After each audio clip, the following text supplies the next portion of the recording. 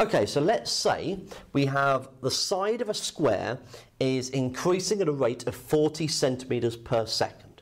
Okay, so as we read through connected rates of change problems, I'm going to pause whenever I get to an interesting thing that I want to write down. And that is the first thing that will be useful to write down. We've got 40 centimetres per second, okay, as a rate. Now, in order to think of this side of the square, right, if I draw a square, here is the square, and it has, let's say, side length of x, then I can say that as this is a length, this is time, I can say that dx by dt will be 40. Okay? If I represent the side length as x, and I represent time using t, this is telling me precisely, if you look at the units, what rate of change I'm actually considering.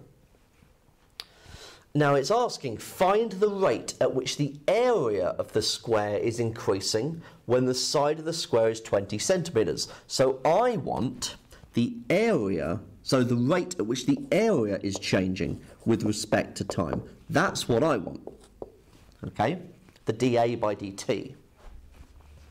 Now the thing is that there's pieces that I don't know yet. And really, once I know what one I'm looking for, what rate of change I'm looking for, I want to set up the chain rule. So, the chain rule is governed by the product of two rates of change. I'm going to build up these two by first placing in the dA and the dt. Okay, so dA by dt, dA goes there, dt goes there. The other variable that I have is dx, so that will go there and there.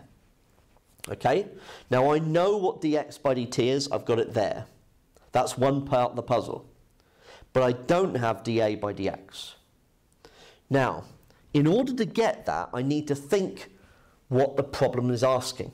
I've got a square, the sides of the square are increasing, okay? So I'm looking at the area of the square, and the area of a square is given by a equals x squared in this case. So I can work out dA by dx. That will be 2x. So dA by dt will be 2x times dx by dt, which is 40. So that's 80x. So that is the rate at which the area is changing with respect to time. I want to know it specifically when the side length is 20. So dA by dt, when x is 20, is equal to 80 times 20,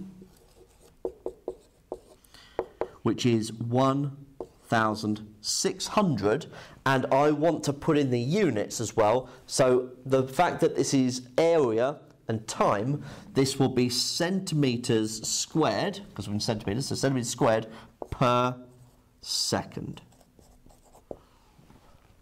So the area is increasing at a rate of 1,600 square centimetres per second.